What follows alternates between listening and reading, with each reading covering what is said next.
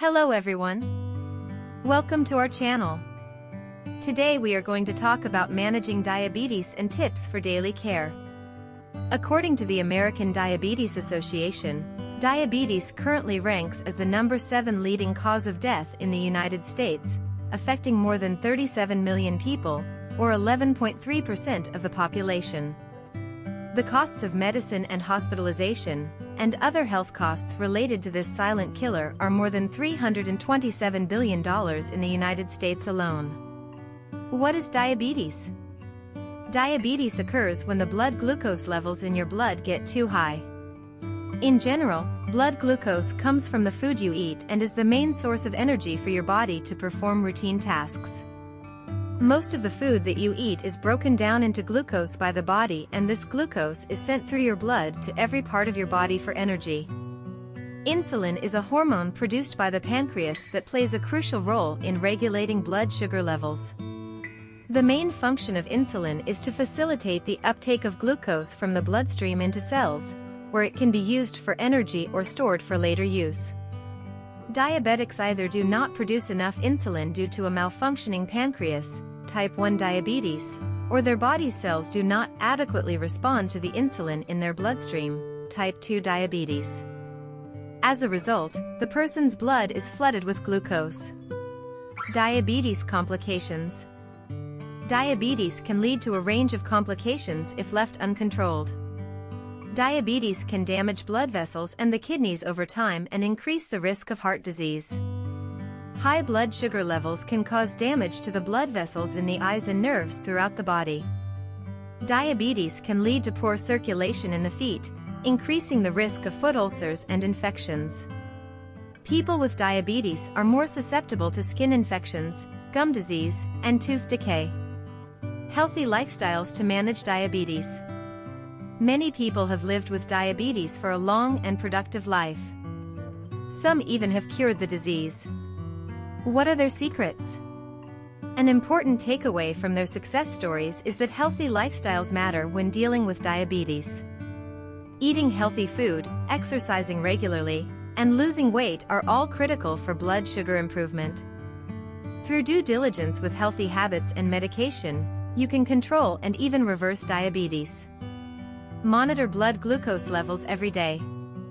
Monitoring your blood glucose levels is essential to treat and heal diabetes. Checking your blood sugar is the only way to know whether you are making progress and how food intake, exercise, and medication are affecting your blood sugar. Importantly, blood glucose tests can reveal dangerously high or low sugar levels. Your doctor will determine how often you should check blood glucose levels. With type 2 diabetes, your doctor will typically recommend checking at least once a day. The best time for monitoring your blood sugar is in the morning before you eat or drink anything. That is the most precise reading, and it gives you a clear view of what has been going on during the night. If you are taking insulin injection, recommended testing times include before and after meals, and after fasting for 8 hours or longer. Testing is done with a blood glucose meter, which includes a needle that is for pricking your skin, and strips for analyzing the blood. An important part of testing is to log daily results along with your daily diet and exercise regimen. Bring this record to your doctor visits to monitor your progress of recovery. There are printable records available online to help with daily recording. Taking medication. Medications such as insulin or oral medications help to regulate blood sugar levels. It is important to take medications as prescribed by a healthcare provider and to not skip doses. Diabetic diet. Once you're a diabetic, your choice of food will directly affect the results of your diabetes management program. A diabetic diet means eating foods that are low in carbohydrates and added sugar, low in fat and sodium, high in nutrition and protein, and moderate to low in calories. Here are some general dietary recommendations. 1. Eating a variety of foods helps to ensure that your body gets all the nutrients it needs. This includes vegetables, fruits, whole grains, lean proteins, and healthy fats. 2. Choose complex carbohydrates. Complex carbohydrates are broken down slowly by the body and do not cause a rapid rise in blood sugar levels. Examples include whole grain bread, brown rice, quinoa, and sweet potatoes. 3. Simple carbohydrates and sugars can cause a rapid rise in blood sugar levels, so it's critical to limit foods such as candy, soda, and other sweetened beverages. 4. Healthy fats, like those found in nuts, seeds, avocados, and fatty fish, can help to improve insulin sensitivity and reduce inflammation in the body. 5. Processed and high-fat foods can contribute to weight gain and insulin resistance. Try to limit these foods in your diet. 6. Eating too much of any type of food can cause your blood sugar levels to rise, so it's important to monitor your portion sizes and eat in moderation. It's a good idea to work with a registered dietitian to create an individualized meal plan that fits your unique needs and preferences. Exercise regularly. Approximately 90% of people with type 2 diabetes are carrying extra pounds. Too much fat in the body can interfere with the function of insulin. If you are overweight, weight loss can improve your body's response to insulin and lower blood sugar. The American Diabetes Association has concluded that just losing 10 to 15 pounds will significantly lower blood sugar levels. Eating healthy foods and regular exercise are proven ways to lose weight and keep it off. Regular cardio exercise is good for cardiovascular health and helps burning calories. Getting cardio exercise at least 3 times per week for 20 minutes a time is an excellent way to extend stamina. You could use a cardio machine such as an elliptical, stationary bike, or a treadmill. You could also walk, jog, hike, swim, bike, or run. Strength training helps increase the body's lean muscle mass.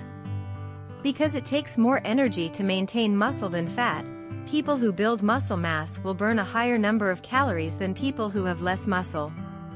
Even when sedentary, more calories must be burned to support a muscular body than a body with poor muscle tone and excess fat. Toning your body at least 3 times a week using a stability ball, dumbbells, or a resistance band for 15 to 20 minutes at a time will have a significant impact. When you start new exercise activities or increase workout intensities, remember to track blood glucose levels before, during, and after a workout. Excessive physical activities may lead to hypoglycemia, which may cause nausea, weakness, unconsciousness, and accident, and should be avoided. If you plan on beginning any exercise plans, speak with your doctor to make sure that the workout intensities are the right fit for you. Take care of your feet. High blood glucose can cause severe damage to your feet. Due to diabetes, blood vessels in the legs and feet may narrow and harden, which causes a poor flow of the blood. If you have a foot ulcer, high glucose levels can make it hard for the ulcer to heal and may contribute to developing an infection. When you have diabetes, you are prone to building up calluses in high-pressure feet areas. Diabetes can also dry and crack the skin on your feet. You can take good care of your feet by washing them with warm water and soap each day, and keeping them clean and dry. Wear comfortable shoes that do not pinch your toes and feet. Wear diabetic socks, which increase circulation in the feet. Never walk barefoot and avoid sitting with your legs crossed. It is important to check your feet on a daily basis, and regularly trim your nails to a comfortable length. Manage stress. Stress can negatively affect insulin levels and make it hard to manage blood glucose levels. When you're stressed, the stress hormones epinephrine and cortisol kick in, which raise blood sugar levels. Activities such as yoga, meditation, or spending time with loved ones can help to reduce stress levels. Sleep well. Diabetics often have poor sleeping patterns, and this can make their blood glucose levels harder to control. To improve sleep quality, go to bed and wake up at the same time every day. Your bedroom should be cool, dark, and quiet. Avoid electronics and bright lights, as these can disrupt sleep. Caffeine and alcohol can interfere with sleep, so it's best to avoid them before bedtime. In conclusion, treatment and healing of diabetes requires daily care and attention. We hope the tips in this video help you manage blood sugar and beat diabetes. Thank you for watching. If you found this video helpful, please give it a thumbs up and subscribe to our channel. We'll see you in the next video.